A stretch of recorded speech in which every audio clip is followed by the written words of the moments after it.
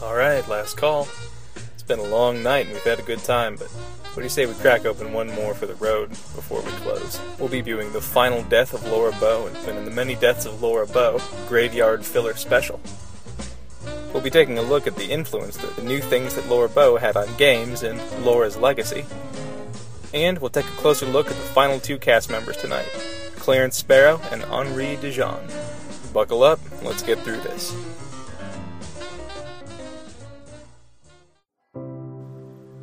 Alright, this is it, the moment you've all been waiting for. The final death of Laura Bow. Well, we know that we've had the valve and the crank for a long time, so we could have opened this secret passage in the garden since basically like Act 3. However, we weren't able to light the lantern. What happens if we take a step down? Does the murderer get us? Does Laura lose her foot? And oh my gosh, she really dramatically loses her step, tumbles down in a perfect set of spirals, and perishes. This last death, I'm afraid, is going to be totally mediocre. I give it a 3 in terms of both fairness and atmosphere. In terms of fairness, yeah, it's dark, and generally in adventure games you don't enter dark places without a light, but the getting of the matches is so arbitrary that it's hard to really give that any more than a 3. And in terms of atmosphere, yeah, it's a spooky old house. I guess this establishes that underground zone is sort of a dangerous area, which, you know, it's an important one, so that helps a little bit, but nothing too special. Well, that is it, everybody. We have filled the graveyards with Laura clones, and we now know every possible way for Laura to die in-game. Let's move on. So let's talk influence. Let's talk legacy. Why is The Colonel's Bequest an important game? What did it add to the history of gaming, and how did it change things? Now, I'm going to start off by saying this section is going to be one of the more subjective ones.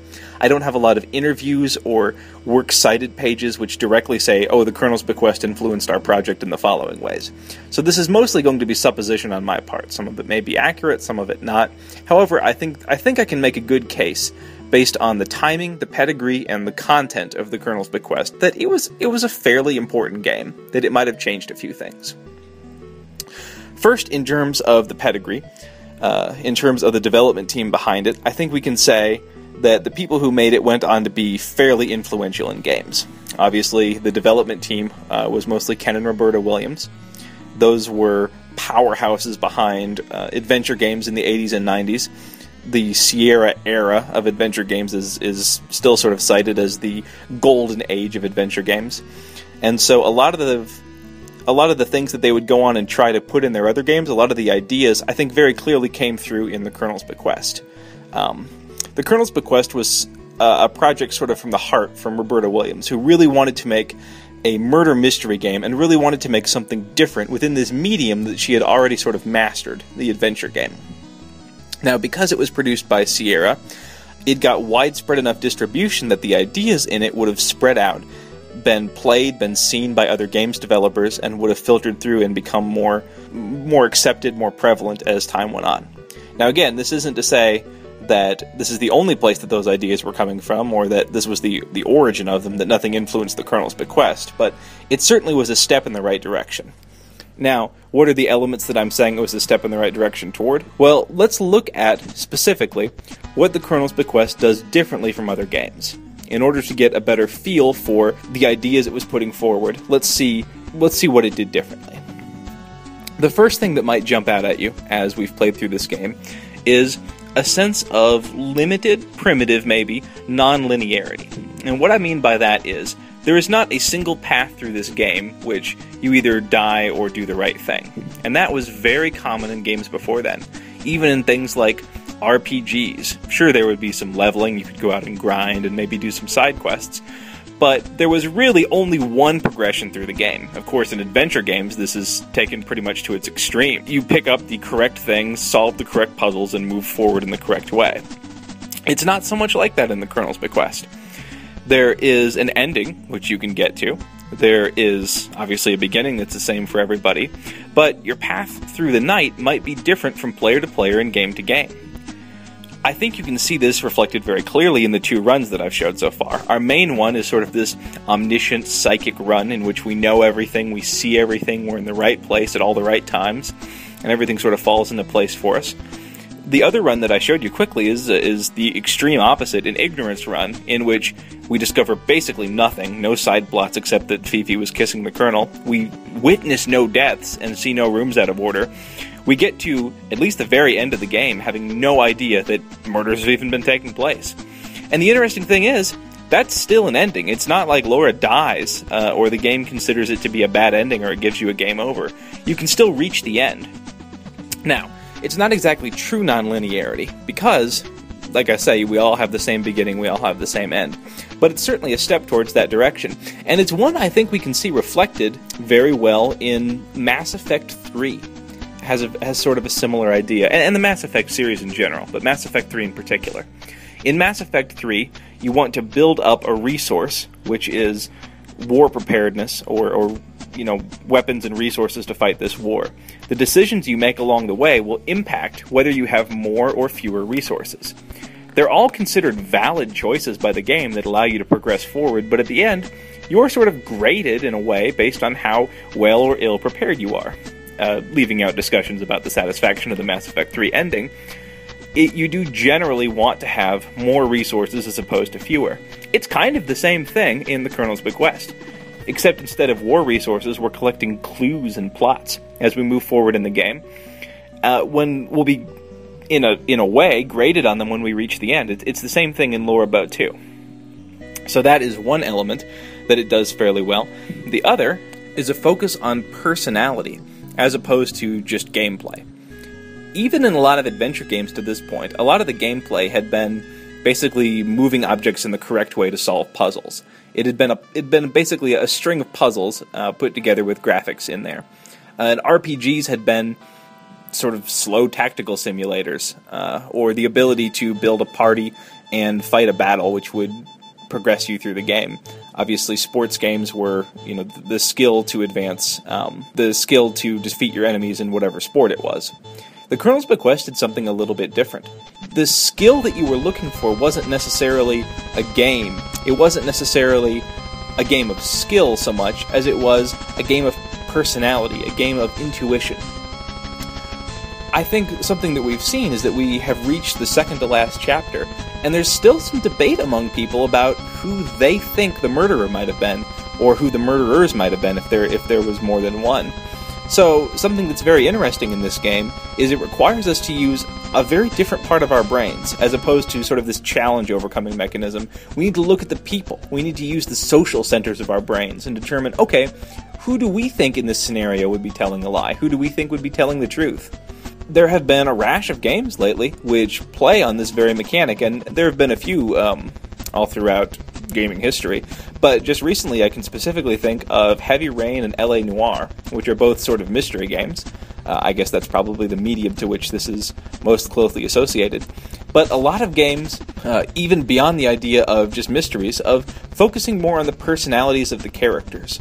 And that is something that, well, again, I can't say the Colonel's Bequest started that.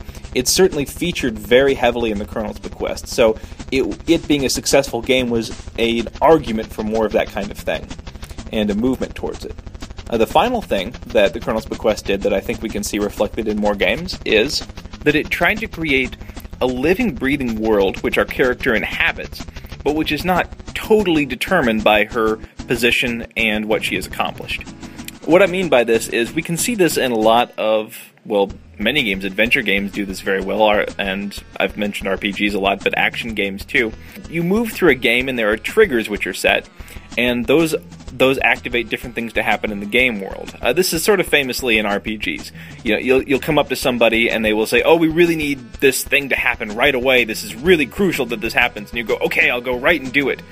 And if it's part of the main quest, say in Skyrim or something like that, I'll get to that first main quest, and the person will be, "Oh, this is really vital that we do this," and I'll say, "Okay," and I'll come back like 2 years later in game time. 2 years later. By that point in time, I'm in charge of the Fighters Guild, the Mages Guild, the Thieves Guild, the Dark Brotherhood. I've done everything that there is possible to do. And they're still like, "Oh, thank goodness you're here, you're just barely here in time." The world is very clearly just revolving around the player. As opposed to, in the Colonel's Bequest, there's this idea that things are happening, whether we're there for them or not. I discovered in the Ignorance LP that there's actually a timer put on some conversations and some things that happen in the game, where if you take too long, the game's clock is keeping track of how long you take, and if you take too long, people will leave the rooms and go back up to their other rooms, and so you can miss whole conversations. I would have to, because I did not want to, hear certain conversations in the ignorance run, I would wait out in the lobby for a while, and sure enough, after a while, people would leave the rooms and go to the next place that they were going to go. So, you're not the center of this world. You can make yourself the center by being in the right place at the right time, but it's going to move forward whether you're on this or not. And this is something I think we can see happening more and more in games, especially ones that want to create an immersive environment and want us to have the idea that, we're not this invulnerable action hero, that things are happening around us. The one that comes to mind most easily for me would be the Dead Rising series, in which we're given a number of triggers and we're told when things are going to happen, and there's sort of a clock that's counting down, and whether we use our time wisely and rescue people and kill zombies or do whatever goals we might have, or whether we just sort of sit in a corner and drink orange juice, we're going to get to the end of that, and at the end we've either done well or we've not done well, but we get to the end either way. So those three elements in particular, the idea of a character-based story, a world which moves forward whether we're ready for it or not, and a sort of non-linear narrative. All of these three ideas, which I think we can find a lot of traction in modern games and which are sort of very hot ideas now, were being done fairly well by the Colonel's Bequest way back in 1989. Again, this was all suppositional and nobody is citing this directly, but I think that the Colonel's Bequest was an argument for all of these elements that we have seen be very important in adventure gaming. So, that's just my theory. If you have your own, I'd be happy to hear it in the thread, but I think that is why the Colonel's Bequest is an important game. The character Clarence Sparrow is almost certainly based off of Clarence Darrow, who was a real-life lawyer in America's history. This is probably about as far as we get from a real person to their portrayal in the game. If you remember, Clara Bow was sort of close to Laura Bow. Lillian Gish had some similarities with Lillian Prune, so they tend to base people off of characters that are like them. Clarence Darrow, on the other hand, is almost nothing like Clarence Sparrow, except for, as I said, being a lawyer. Clarence Seward Darrow was born April 18th, 1857. He was a very famous lawyer and a leading member of the ACLU. He was known for a number of cases throughout his career. Mostly, they were charity cases in which he defended people that were considered to be disenfranchised or against the system. As I said, he was born in Ohio, in rural northeastern Ohio, 1857. He was the son of Amaris Darrow and Emily Darrow. Both of them were sort of free thinkers. Emily was an early feminist, and Amaris Darrow was known as the village infidel. He was an iconoclast and was a religious freethinker. Clarence was interested in law and passed the bar and became a lawyer first in Youngstown, Ohio. He opened his practice in Andover and moved around Ohio. He was always involved in the Democratic Party and in liberal causes in general, and his career really took off when he moved to Chicago with his wife Jessie and had his son Paul.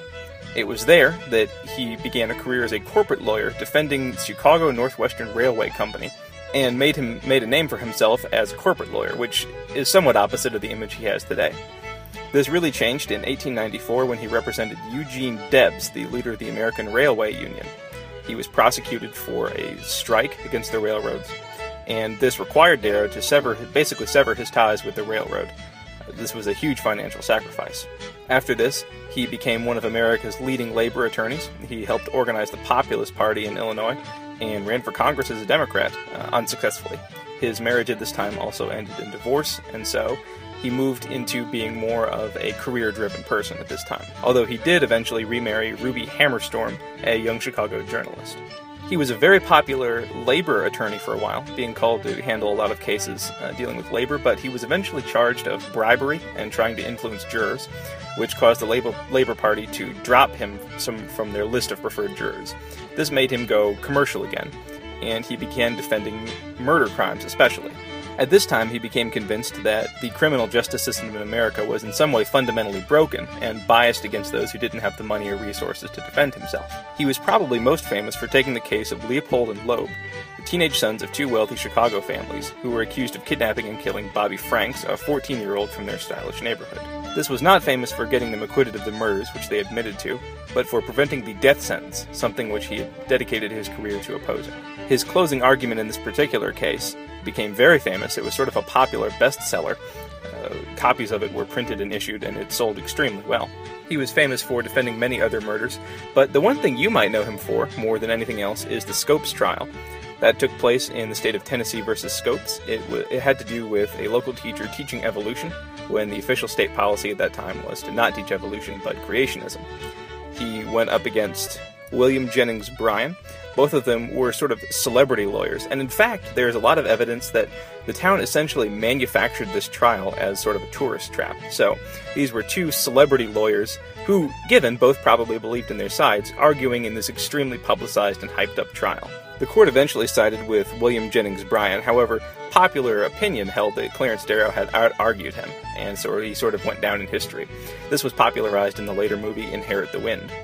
So, to summarize, Clarence Darrow was a well-respected, humanitarian, liberal lawyer from American history who is remembered for opposing the death penalty, being a labor lawyer, and arguing for teaching evolution in schools, while in the game, Clarence Sparrow is just sort of a scummy lawyer. He steals money from Henri. He was my prime suspect for a lot of the murders so far, until his untimely death, or you might call it timely if you don't like him a lot, and was just sort of a scumbag with not any real redeeming features. We did have one sort of nice conversation with him, but Clarence Sparrow is miles away from the smooth, eloquent country lawyer who pursues humanitarian ends that Clarence Darrow was. So, Colonel de Jaan. Let's go over what we know about him. He was somewhat of a war hero in the Spanish-American War, having there attained his rank of colonel. He risked his own life to get soldiers back behind friendly lines, taking bullets, which put him out of commission. That made him sort of a local hero. However, he has since become sort of soured on humanity, doesn't like anyone, and chooses to live alone with a small group of servants in the middle of a swamp. He is fantastically wealthy, but also known for being sort of a miser, called everyone here tonight, and has been sort of mysterious ever since the beginning of the game. We haven't had any good conversations with him. All of our conversations have centered around basically, him telling us to get out of his room or to get away. We have picked up a few clues about him, though. It is possible that in the past he was a nicer person. We learned this from Lillian, who has good memories of her time with him. We don't know if those are accurate or not. It's possible he was nice, though. We know that he cares for his sister Ethel, and that her drinking disturbs him, and that he tried to help her out by watching Lillian when she was a kid. We also know that he's apparently able to get around much better than we might think, based on him being wheelchair-bound. We know he can at least walk. He has been seen walking with a cane, but he actually abandoned the cane in a secret passage. This also leads us to believe that he has been spying on everyone tonight. So what are the true motives of Henri? Well, we're not quite sure, but seeing as this is the second to last chapter, we're probably going to find out real soon. Henri is another character I couldn't really find any motivation for, or any archetypes that he was based off of in film of the 1920s, or any particular characters from history or anything like that. So it could be that he is another unique character. I have to make a confession that I actually did not realize Colonel de Jaan is just a fancy way of saying Colonel Mustard from Clue until maybe the third page of this LP, when somebody was like, "Oh, I couldn't believe I didn't know that before." And I was like, "Yeah, haha, yeah, I can't believe you didn't know that." But so that's his only influence, and obviously the characters in Clue aren't especially well fleshed out, so it's hard to go into too much detail about that, other than, I guess they're both colonels. So, that is a look at the lawyer and the leader of the evening, and that is it for the final After Hours. Well, I want to say thanks everybody for sticking with me through all these. It's been just a ton of fun to do, and I look forward to seeing you all in future LPs. Alright, take care.